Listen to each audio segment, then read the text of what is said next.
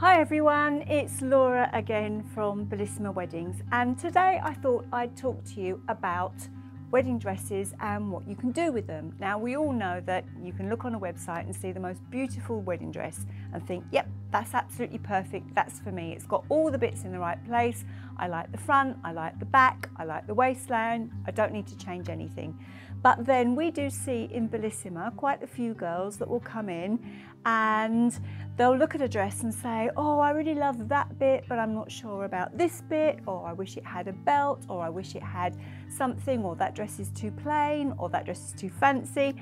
So I thought I'd show you what you can actually do with a fairly basic shape dress. And this is a beautiful dress. This is by White and Lace by Milanova, and it retails at just over £1,000. So we've got a really beautiful, simple, it's lovely because it's got the little sparkly fabric. But you could also do this with a completely plain dress. So we've got the sparkly version, but could also be completely plain. Lovely, smooth, clean lines, and beautiful as it is. You could just put this dress on, go off and get married, and you'd look absolutely stunning. But you can also do a million and one other things to something like this to personalise it and make it your own. And I'm going to show you a few things just so that you get a bit of an idea and give you a little bit of inspiration as to what you can do with a simple clean-cut dress. The first thing you can do is look at the dress and think, okay, so I have a seam here. Perhaps you don't like the seam. This will translate into just about any wedding dress that has a seam around the middle. If you're not happy with that seam being exposed, you could consider covering it with either an applique or a belt. Now, I've chosen this applique. It's by Essence of Australia. It's not overly blingy, it hasn't got any silver in, and it blends perfectly into, thank you for my very glamorous model Amelia here, sorry. It blends perfectly into the dress. I'm just going to pin that there. This would be sewn on by a seamstress, and you can see straight away transforms that look. It's now accenting more her waist, takes that seam line away, but it's still in keeping with the dress and looks absolutely beautiful. So with something like this, you could then sort of go with the flow, and as you're adding different accessories into this, you could think of maybe adding something a little bit pearly. Now, you wouldn't normally with a blingy dress think about adding in pearls, but now I've done this little bit round the middle, it suddenly changes the whole theme and we can start to run with that. So I'm going to show you now a few other things added in with that belt to really transform the dress. I've put some earrings with this now, and you can see how lovely that look looks. Amelia's got her hair tied back. That's ideal for long dangly earrings. That's another little tip. And I know today I've got the long dangly earrings on and the long hair, but I'm just here at work and not really, I know I'm also being filmed, but normally if you're looking at what really goes nicely for a photograph or for a look and a really put together look, consider the fact that when you've got your hair back, the longer the earring, when you've got your hair down, the smaller the earring, because as you can see, hair and earrings do tend to fight, and sometimes they can look a little bit messy. And if you want to look photo perfect all the way through your day, that's a little top tip from me. Consider longer earring, hair back, smaller earring, hair down, and then you won't get that messy look. But anyway, back to the dress. As you can see, we've put this little pearl and gold earring on here, which are really lovely. These are great, actually, they're from Emporia, and you can take the dangly bit off. So you could just have the pearls as well. So great for afterwards, for after the wedding, you would get some use out of those. They're not just a wedding earring. But look how lovely that goes. It's sort of added into the whole glamorous look with the little pearly belt, and now we've got that, and even though we've got the sparkly dress, it's all coming together lovely. So now I'm going to add in something else again. I've got a headpiece to put on Amelia. Now, the minute I do this, you're going to see why I now need to take something off, because we're adding too much into the dress and going off onto a different theme. Now, this beautiful dress would go beautifully with something like this with the little leaves. But as you can see now, we've gone a little bit over the top. We need to lose something of this combination, because otherwise now we're starting to gild the lily. So on something like this, if I had a headpiece, I'd lose the earrings. So I'm going to take those off. So as you can see, that looks a lot better with the earrings off. All we need is a little stud earring with this. What we're trying to do is draw attention to the bride, the dress, and the accessories that she has. And the more that she has all in one go, starts to look a little bit messy. So as you can see, we've now gone for this look. Now I'm going to do something else. I'm going to take this belt off and add a veil, and you'll see why when I do it.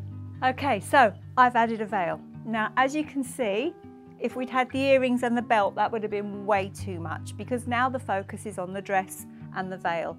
And another little tip is, if you've got a dress that's quite particular, like this fabric is quite particular, it's quite blingy and quite, so almost like a lurex, although it isn't because the glitter does come off a little bit. It's a beautiful glittery fabric. Try not to add more bling onto more bling, because you can over bling yourself these days. I mean, it was a few years ago, everything went, you know, whatever we wanted to throw at a wedding dress was absolutely fine. Fashions are starting to move into something that's a little bit more pared down. So if you are going for a rather shiny dress, then consider putting accessories with it that tone it down rather than bring the shine factor up even more.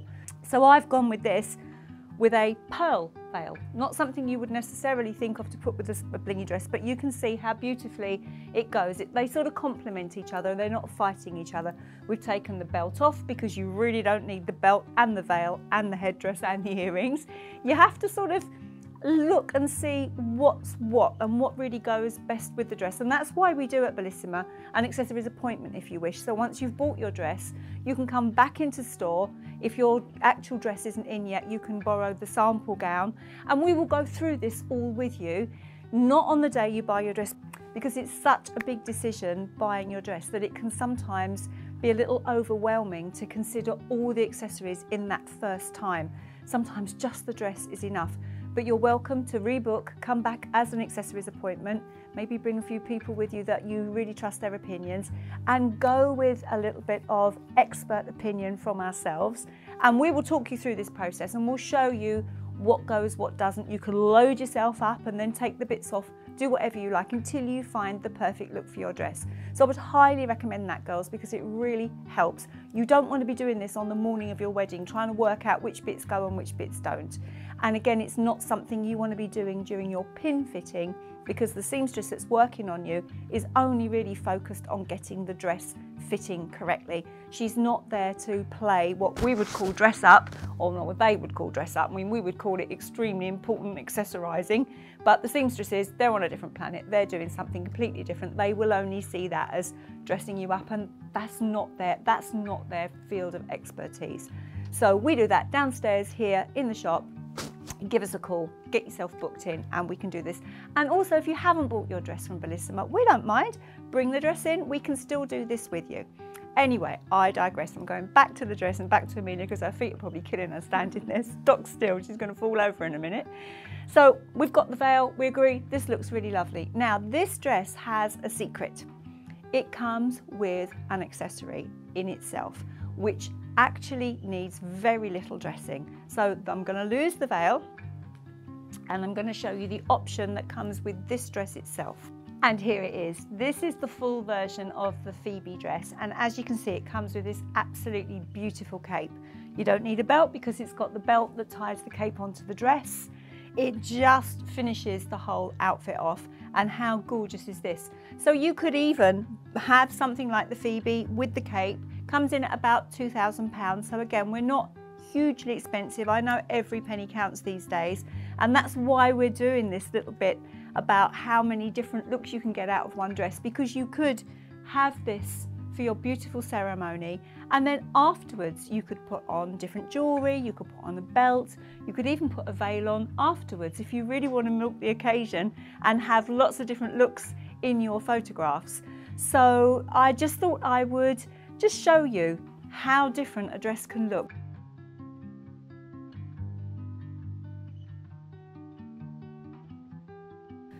So here we have another dress that I'm going to show you has a few surprises for us.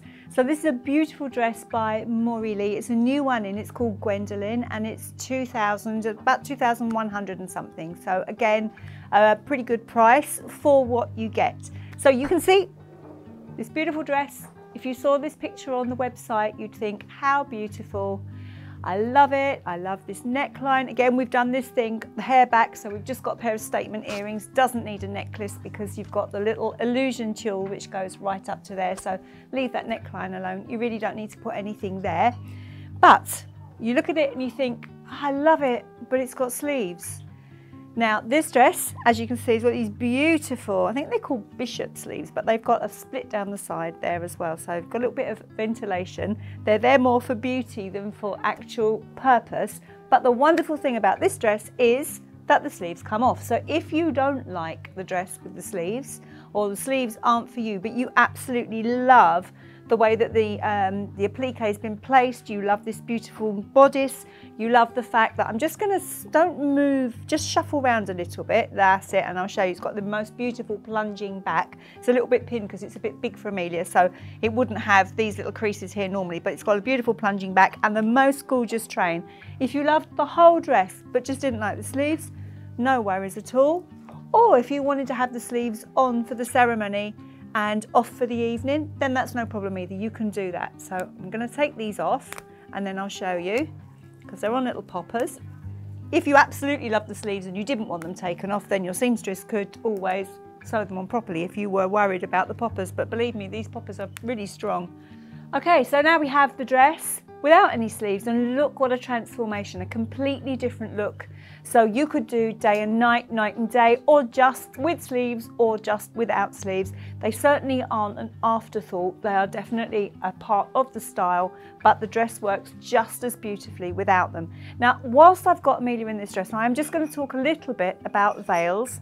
Again, we would go into depth in an accessories appointment with you, but you can fall into the trap with a dress like this that's quite fancy, even though it hasn't got any frills or anything. Nevertheless, the fabric is quite fancy, to think, I don't want to put too much with this dress. I want a veil, but I want something that doesn't really cover it up. And an automatic thing that a lot of girls will go for is a short veil. Now let me show you. A little short veil. Now, lovely, nothing wrong with it, but if we're being really picky about styling, what you're doing is bringing a lot of attention around the top of the dress. When, again, if Amelia just swings round, you're sort of breaking the dress up. It's pretty and there's nothing inherently wrong with it, but if we're looking for what really looks fab in a photo and something that's really dramatic, this isn't it. It will do the job. You've got the veil, it's very pretty, you've got your back covered up, but you're sort of bringing the attention back up to the top of the dress. And the attention on this dress, yes, it's the plunging back, but it's also this beautiful train. Now, you would think that you wouldn't want to cover the train up, but let me show you with a long plain veil how this dress absolutely sings. Okay, so I hope you can see the difference. I've put a long single tier veil on with this dress, and you can see how it really brings the dress into focus more.